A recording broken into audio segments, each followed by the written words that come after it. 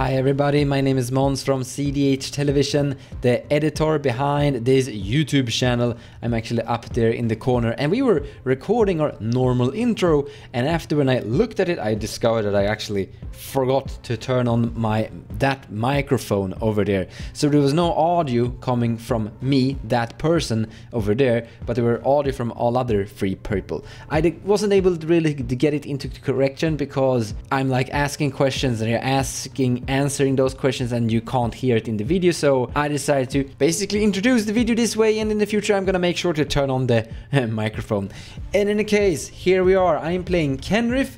Wheel, the deck ID behind that deck is to wheel turn 1 or turn 2, or just to get into a game of odd nods or fastest early in the game. Pontus is playing a similar turbo deck with Lurrus as the companion and Jenson as the commander, where he's basically going for Undual Breach, Hermit Druid, fastest Oracle combos and such. Then we have Rhetoric with us down there who's playing Kodama Sakashima. And also, by the way, that's the guy who's actually making the song you're listening to right now. So a big shout out to Rhetoric down there in the corner. With us we also have Cortes, who is a big Vannifar player that have developed Vannifar quite a lot. And with that, let's not drag out this little intro for too long. Let's jump into opening hands. Alright, so we have City of Traitors. We have a turn 2 wheel. Wheel of Fortune into second wheel of Echo of Eons.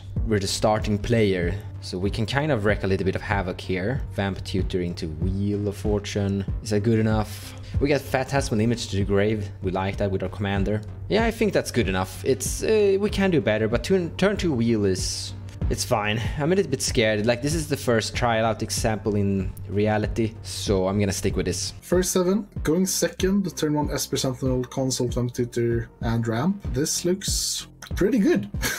Not gonna lie. Yeah, turn 1 Esper Sentinel. This hand actually became awkward as soon as I had to figure out what card to exile, because the Esper Sentinel, while being great, does make this a bit awkward because the goal would be to go for a turn 2 Druid, so they can just kill me if I go for this line. I can also be smart. I think that's a really good choice. I'm gonna be smart. This is a great hand. I need to get good at this game. Yeah, so this is a turn 1 Hermit and a turn 2 win. I think that's pretty good, and I will go for that. It's a bit risky because I have to cast the Esper Sentinel to have a creature to sack, but I think that's still worth it. And yeah, so I'll go for turn 1 Hermit, and hopefully I win off that. A great keep. Hey everybody, what's up? Let me go ahead and see what we get here. We are looking for lots of fast mana. Got a Time Twister, 4 lands, and a Time Twister. I mean, it would create some disruptions, so that might be good for us. Gives us a fresh hand. It might disrupt what everybody else is doing, but also could be like a terrible hand later on if we do that. So I think what I'm going to do is I'm going to go ahead and mulligan. I'm going to see if I can get a little bit more fast mana. But we didn't get really anything, so get started. So let's go again. We got an Ancient Tomb, an Elvish Mystic, and a Nykthos. Oh man, it's a little sad. I think that do we have to go to 5? We have to go to 5. I think we do. Okay, so this is much better. We got the Micromancer, so we can grab something pretty sweet, tasty with it, crop rotation, something like that.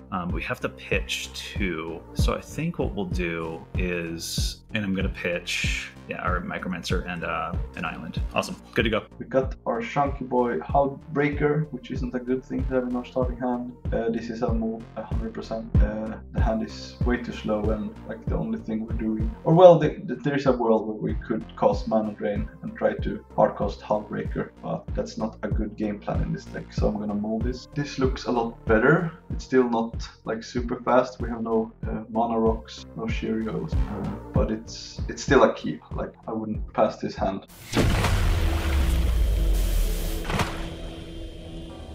I have a pregame. I'll put in this Gemstone Caverns, exiling a Demonic Consultation.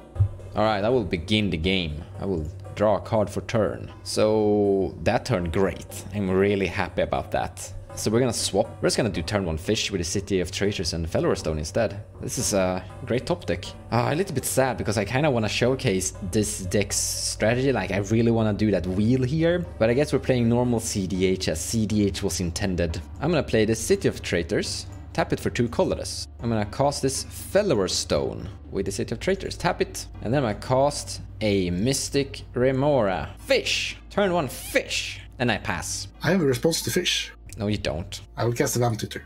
You can have your fish. That's Sadly. Yeah, that's good. That's fine. Yeah, you can have your amp too. No response. No response. Pass. I will find this card and put it on top. And I end my turn.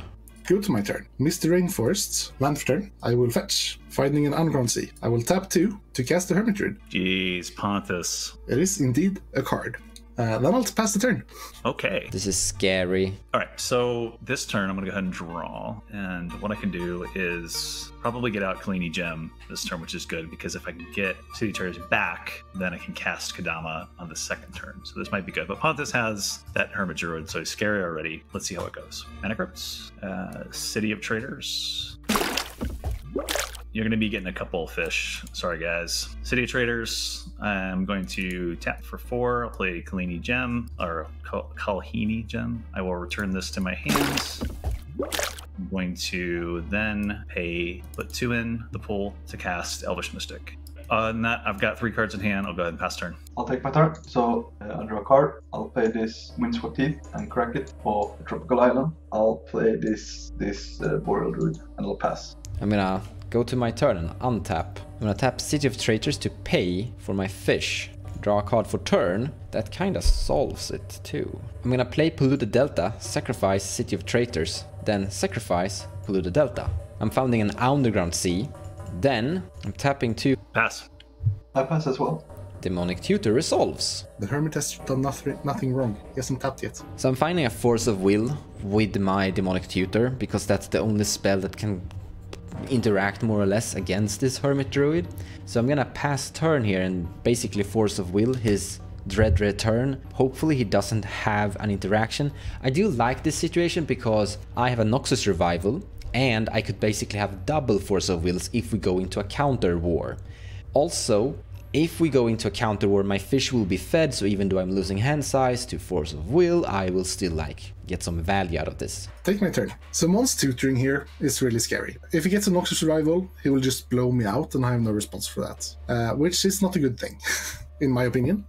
Because I don't want to lose. But I kind of think he might have gotten a counterspell. And I drew a Dork, so this line becomes less risky. And I have the Memory's Journey to fall back on. And even if he gets Noxious Rival, I still have Thassa's Circle on my next turn. So the only real card I would be afraid of is a Mindbreak Trap. I don't think Mons runs Mindbreak Trap. I might be wrong, I might be blown out here, but I think I just win here. I think there's no good alternative for Mons to stop me. I look forward to getting blown out, but I will go for it anyways this turn. I will cast a Lionside Diamond. You may draw Mons.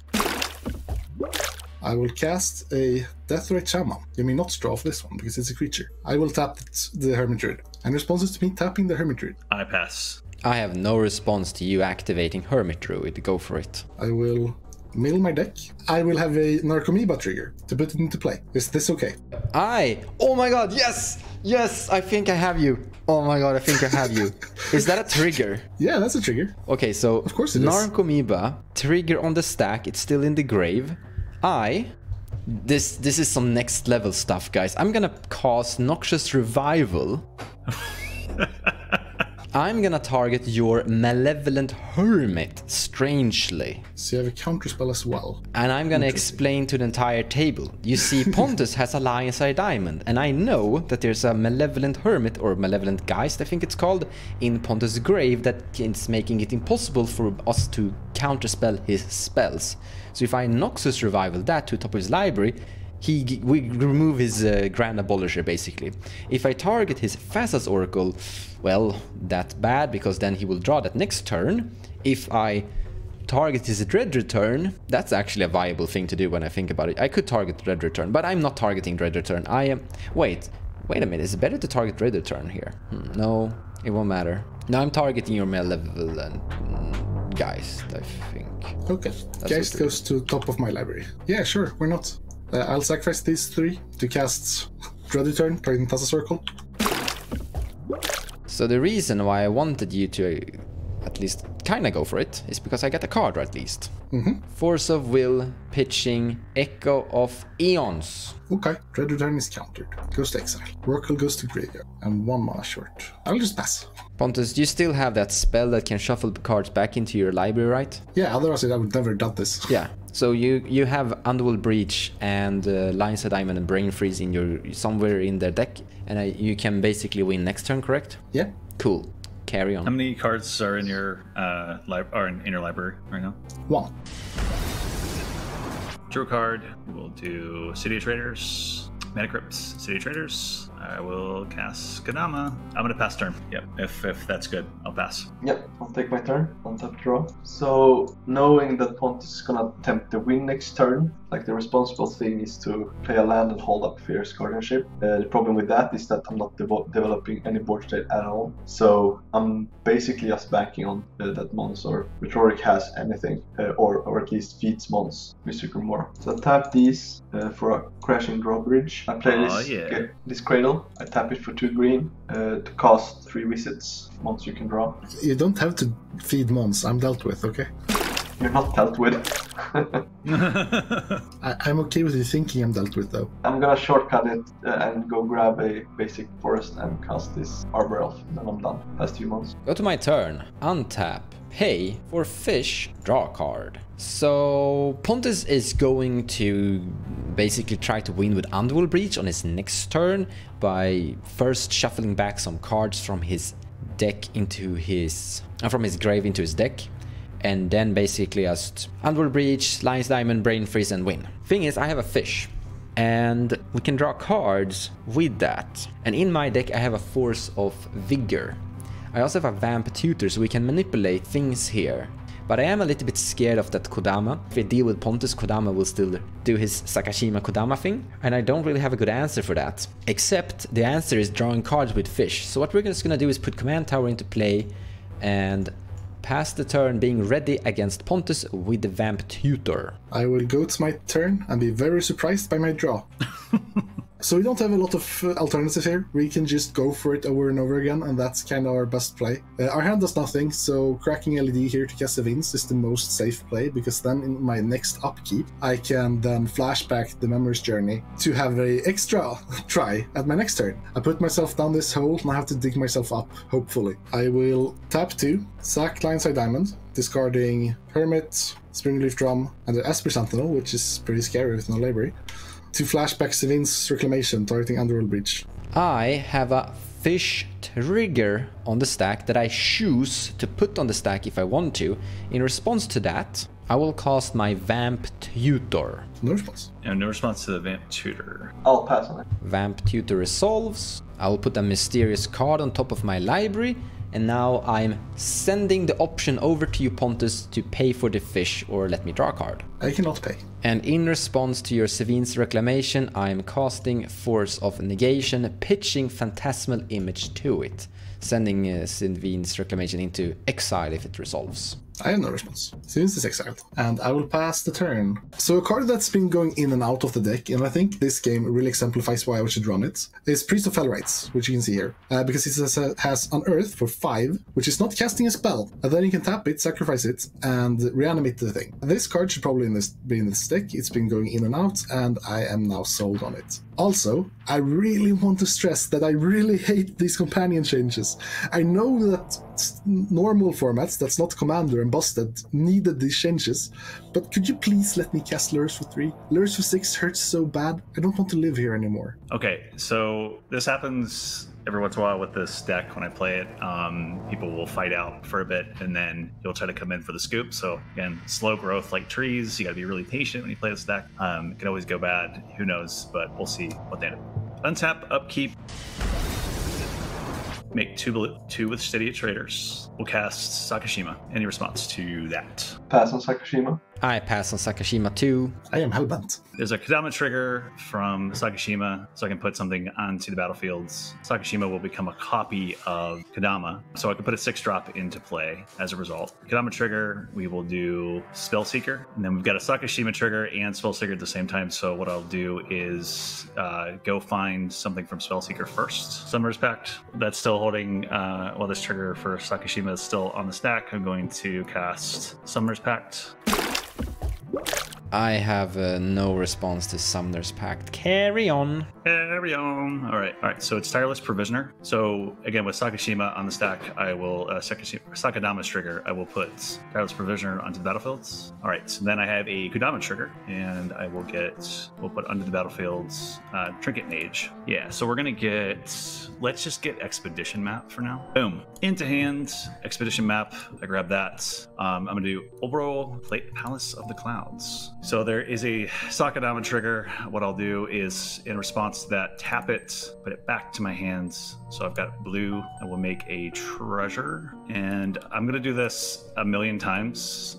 Just keep returning it back to my hand, tap it. So what I do is Obro Palace of the Clouds comes into the battlefield. There's a trigger from Tireless Provisioner and Sakadama or Kodama. I can tap it, return it to my hand. I get a treasure every time it enters the battlefield, and I can tap it for 1 blue, but I'm just using that to return it to its hand. So every time I'm making a treasure, I can do that a number of times, finite number of times, and then I can also make clues with Tireless Provisioner here. What I can do is draw pretty much everything in my deck and get, a massive amount of mana, try to cast Finale Devastation, and kill everybody as a result. We get tons of mana and tons of clues. We crack them to draw most of our deck, if not all of it, casting Finale Devastation.